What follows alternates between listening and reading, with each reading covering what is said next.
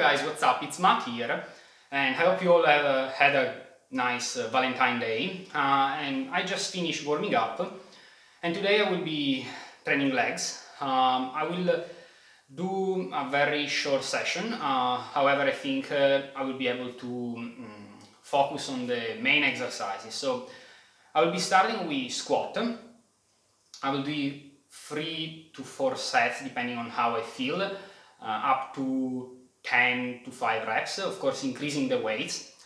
I will then move on to one leg squat. I think I will do one set for each leg since it's quite demanding, of about I think 12 reps, and then I will finish off with some front squats, just one set, using the dumbbell, holding the dumbbell with my hands.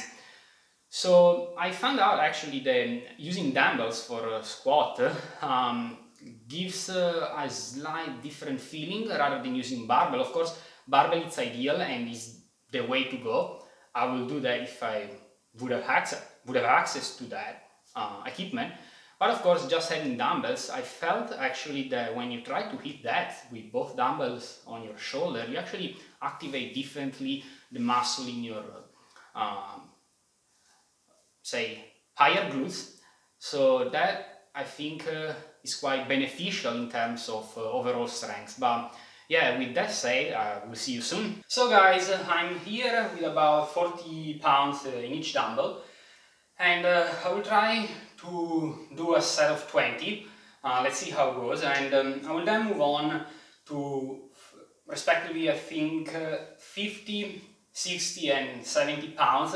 I will see if I can get at least 5 with 70s. Let's see how it goes and how I feel. But yeah, let's get started.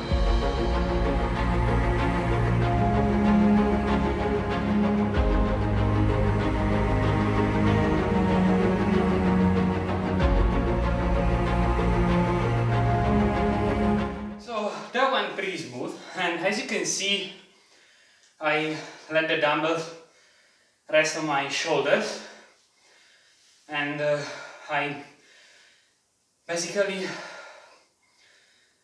let them as well sit on my head to get some extra balance.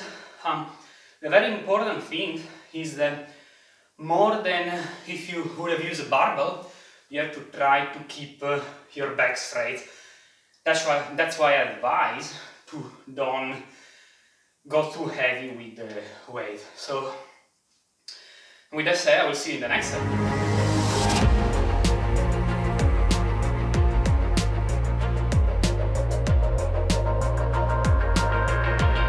So again guys, this was 15 reps with 50 pounds, and as for the previous set, it's not really the weight that is an issue, but all the balancing problems that you have holding the dumbbells and try to keep your back straight that makes the exercise difficult. Hence activates, I think, actually more those stabilizing muscles in your glutes area in particular. And I think that since I'm quite tired, I will just move on to 60 pounds and that's it. Change exercise immediately after. It's not worth it, of course, to get injured or have some twitching or pains in your knees or in your back even. Just try to get the last set. That will be the job for another day probably. So with that said, I will see you in the next set.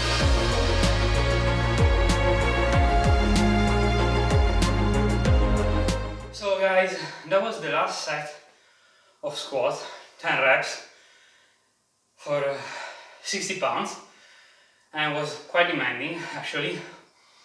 So I will stop here with squat and I will move on to some one leg squats. I will be now doing one leg squat, and it's a very good actually exercise that you can incorporate in your leg session. I will be also advise you to do some cuts if you can, even between squat sets. That's what I used to do. at least when I have access to calf machine or cable machines of any sort for legs.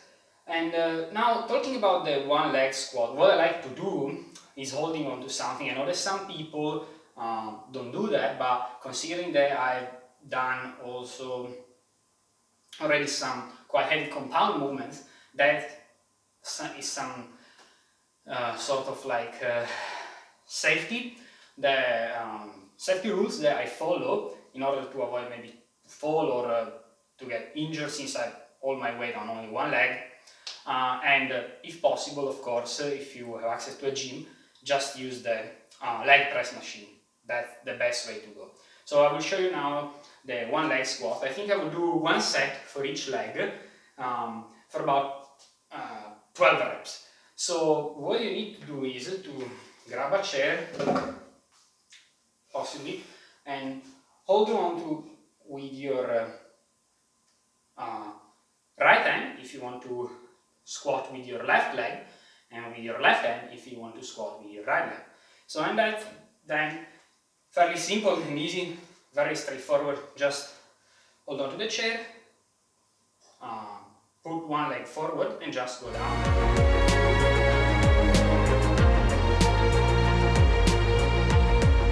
So that was one set with one leg. I will be now doing the other leg, and yeah, this particular exercise can be quite demanding on the knees as well, so just be mindful, go down very slowly, help yourself up a bit if you feel tired with the hand, that's why it's there as well. So just be cautious, essentially, be sensible when you exercise, of course. Safety is the most important thing, of course, right? So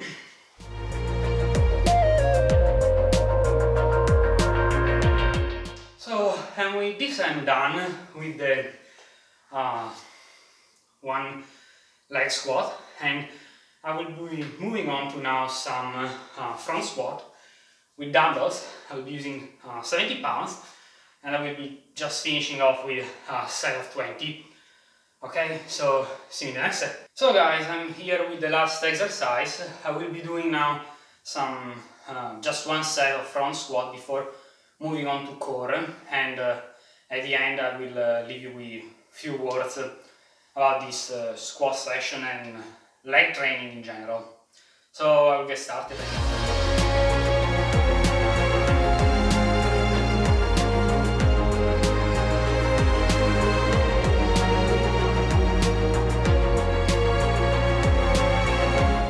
So guys, a few words before leaving you.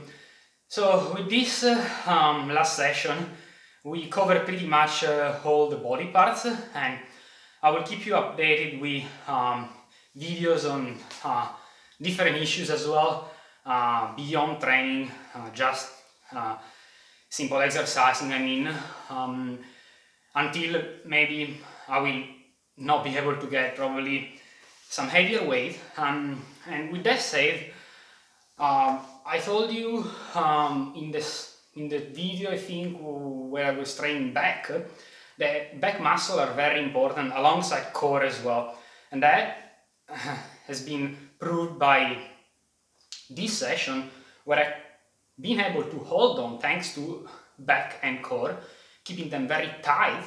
I've been able to squat balancing both dumbbells on my shoulder. So that is how important is your back and your core for all the power movements.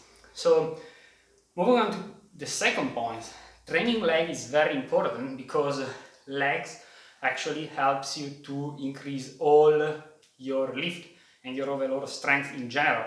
In fact, you get strength from the friction you have with the ground, and that strength is augmented then by your leg muscles, and that connects to your back and to the muscle in your upper body in a, say, chain fashion, essentially, that build up your overall strength. So having strong legs help you in your deadlift and in your bench as well.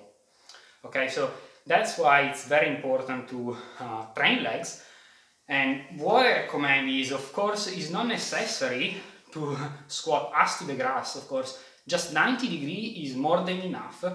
But what I recommend is, if you have the opportunity to also to train your mobility and try to slowly gain a little bit more depth in the movement, because they trigger and activate our muscle fibers that when you recruit, actually, you will be able to generate more strength in general.